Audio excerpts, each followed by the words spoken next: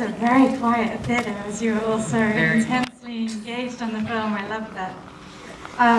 LOVESONG was financed by Game Changer Films, which is focused on female-directed content.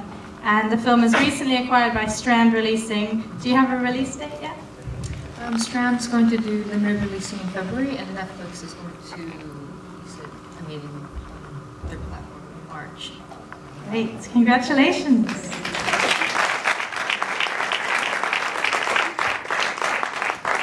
So this was a family affair.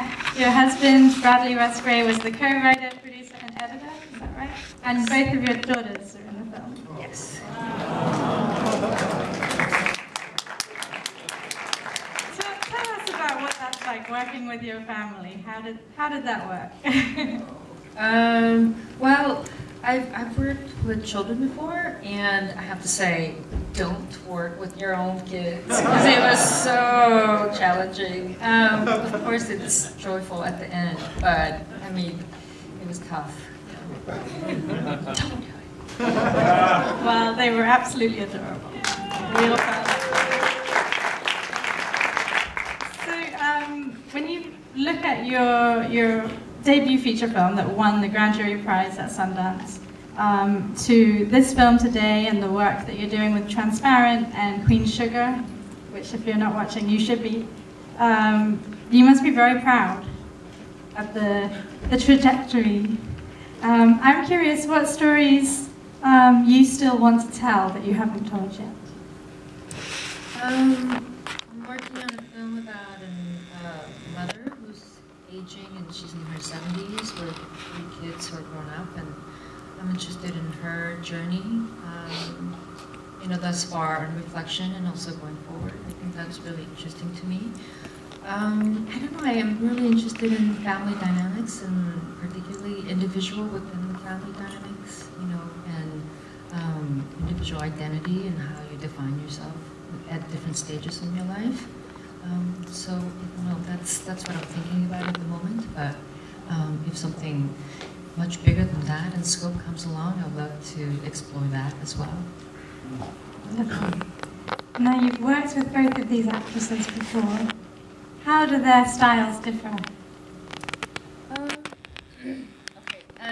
Yeah, so Jenna was in my film For Ellen, and then Riley Q was in Brad's film Jack and Diane, so I met her when she was 19, and then she was in a short film that I did for Mew Mew.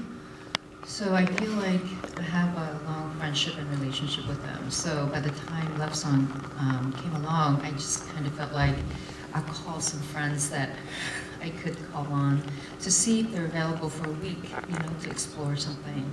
So LOVESONG originally started as a short film, and I wanted to try something new at that point because I was trying to get this other film off the ground, and it was very challenging for me. So I wanted to do something more like In Between Days, which was kind of impulsive and shot on video, and let's just make something feeling, So Jenna is extremely experienced and precise, technical, as well as emotional actor.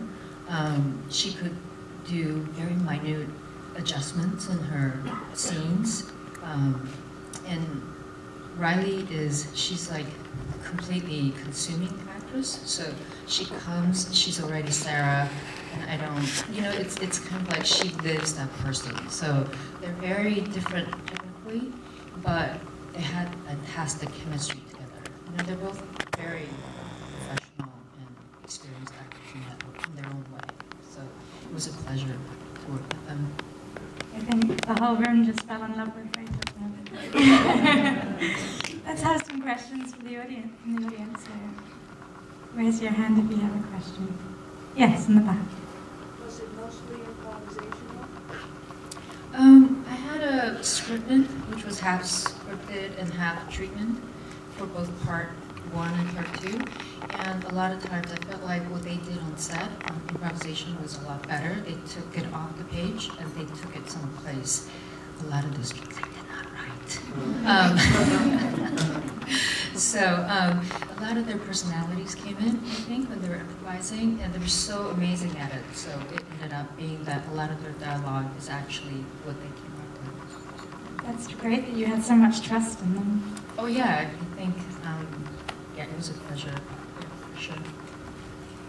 Okay, back to the audience. Let's see, what else do you want to know about this beautiful film? Yes. I would like to know something that doesn't get brought up much in Q&As, but you would love for us to know about your film. Something special and dear to your heart.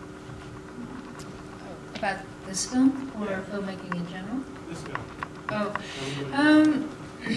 yeah, I think what Lucy was talking about initially was my first film, which was In Between Days. And for me, when I worked on that film, was I shot a bunch of footage, like 60 hours of footage on video back in 2005.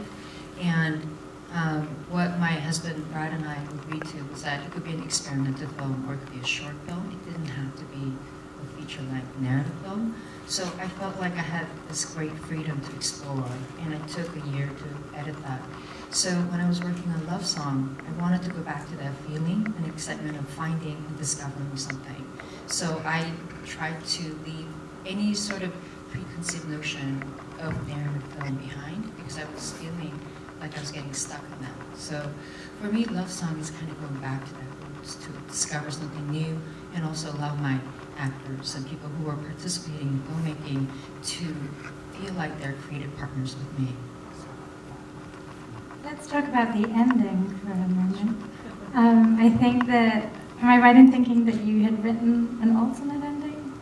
Or? Yeah. Well, it was actually 2 endings. Part 2, I wrote it with Brad together. So he wrote a happy ending, and I wrote the existing ending in the film. So we shot both endings, and we edited the film together. And then initially, we put the happy ending at the end and showed it to the financiers and the producers. And they watched the film, and they all said, that doesn't feel right. Like, great! So we go to my ending. And then that ending. It's nice that your husband is so romantic that he wrote that. Yeah, no. I think that says a lot about our relationship, too. Any other questions from the audience? Yes, right here. The character that most intrigued me in this was Mindy's mom. Yeah. Can you talk a little bit more about her character and if she was trying to take something out of her whenever she was talking and Yeah. What was the question? Oh, about Mindy's mom and what her background story is. Sort of what her motives were in being so, I guess, confrontational with her daughter. Yeah, I think Mindy's mom is kind of inspired by my mom, but I mean not directly. She's not like that, but she has said to me many times, like, "What's wrong with your face?" So I thought, but not in a context of like the morning of wedding per se, but you know, throughout my life, in different situations, she would say, "What's wrong with your face?" So, but I just put that line in there for the breakfast in the morning. I thought it was appropriate. I don't know, I think there are different types of moms, and Mindy's mom, she is who she is, and I think you could see precisely where Mindy might be coming from with the mom like that at that moment in her life. I didn't want her to take over the story, but I just wanted enough backstory on Mindy to give you a sense of who she might be, like give her a bigger picture of Mindy. Yeah, and her mom is, you know, Mindy's from kind of upper class family, you could tell by her mom, and Mindy has a very alternative lifestyle, and yeah, so it's just a contrast of what Mindy's mom wants from Mindy versus what Mindy wants in her life. Well, now we have to know whether your mum's seen the film and whether she recognized that line. I'm sure she would. She would say the same thing. There was a question in the middle here. Yes, go ahead. Is it me? Yeah. Despite the difficulty of working with your daughters, they were fantastic. Thank you, I'll tell them. youngest one engaged into all this, and did she understand what was going on? No, I think what we told her was that Riley was her fake mom, pretend mom, so still Riley's name to this day is pretend mom. So she's just really comfortable with strangers and people, and she will climb on your legs and just sit there and grab, you know, strangers' hands and walk with them. It's like that. And she's just been like that since she was born, actually. She didn't feel anything different when we were shooting. We have a question right here. Yes, I thought that this movie was fantastic, and I thought it was extraordinary because it had what, to me, was a bisexual plot. And because it was LGBT film festival, I assumed that it was a love story, and at the end the girls would run off and live happily ever after. And the fact that they declared their love for each other and yet did what they thought was the right thing, and that beautiful scene at the end when the other woman takes the little girl's hand, it was just so you did such a wonderful job. Thank you.